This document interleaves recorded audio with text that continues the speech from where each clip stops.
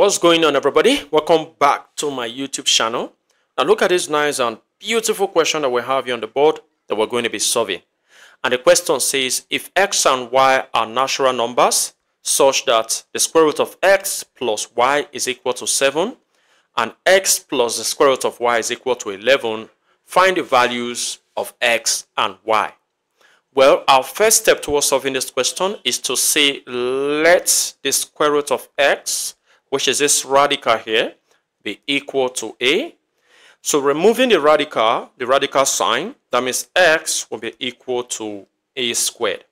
I'm going to be doing the same thing to the square root of y. So we say the square root of y be equal to b. So removing the radical sign, we have y to be equal to b squared. That is it.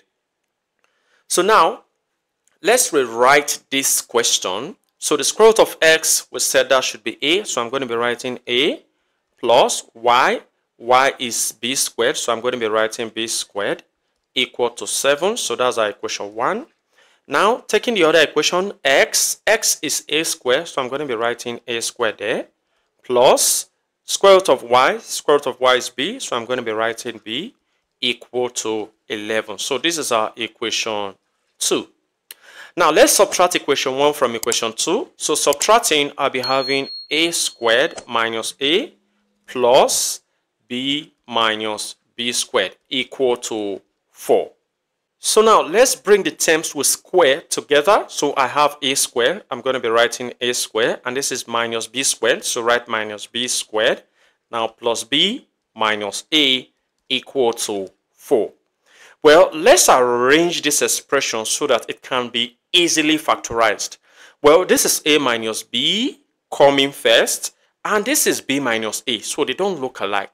What I'm going to be doing is to arrange this to look like this. So I'll be saying a squared minus b squared minus a minus b. So that is it. So they are not looking very much alike.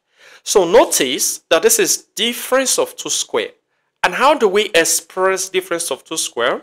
It is simply by saying a minus b times a plus b. So this is how to express difference of 2 squared.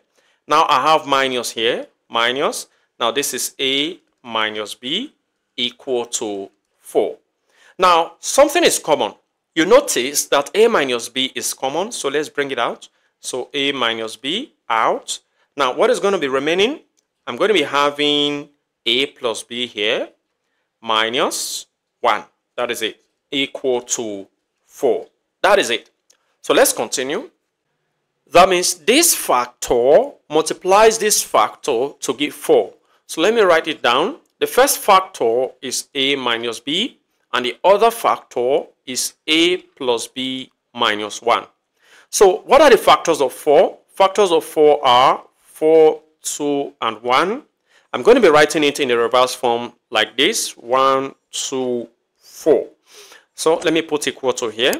Now notice that a plus b minus 1 is actually larger than a minus b. So that means a minus b is smaller. We're going to be choosing factor where a minus b is small, which is this one. We're going to be choosing this. So this is a tick. A minus b and a plus b minus 1 are not the same. So I'll reject this, and I'll also reject this because a minus b is not larger than a plus b minus 1. So I'm only working with this case. So which is a minus b equal to 1 and a plus b minus 1 equal to 4. I'm going to be moving this negative 1 to the right hand side so that I have a plus b to be equal to 4 plus 1. And this will result to a plus b equal to 5. So I have two equations to work with, which is a minus b equal to 1 and a plus b to be equal to 5. Our next step will be to add these two equations. So adding the two equations, a plus a, I'm going to be having 2a minus b plus b is 0, so no need of writing that down, equal to 1 plus 5, that's 6. So a will be equal to 6 divided by 2, which is equal to 3. So let's put a value for a in any of these two equations. I'm going to be putting it in the first equations. So A minus B equal to 1. That's the first equation. So A is 3 minus B equal to 1. So B will be equal to 3 minus 1. B equal to 2. Very good. Very good. So we are doing well. Let's continue. Remember that we said the square root of x is equal to a, and therefore x is equal to a squared. Right? Cool. What is the value for a we got? We got a to be equal to 3. So squaring that, a will be equal to 9. Also, remember that the square root of y is equal to b. So therefore, y will be equal to b squared. So what do we have as a value for b? We have 2. So 2 squared is equal to 4. So the values for x and y are x is 9, y is 4. We can go ahead and check to see if we have the correct answer. So we have the square root of x plus y to be equal to 7 as the original question. And now this is x. This is x plus the square root of y equal to 11. So let's check with this first equation. So we have the square root of x is 9 plus y is 4.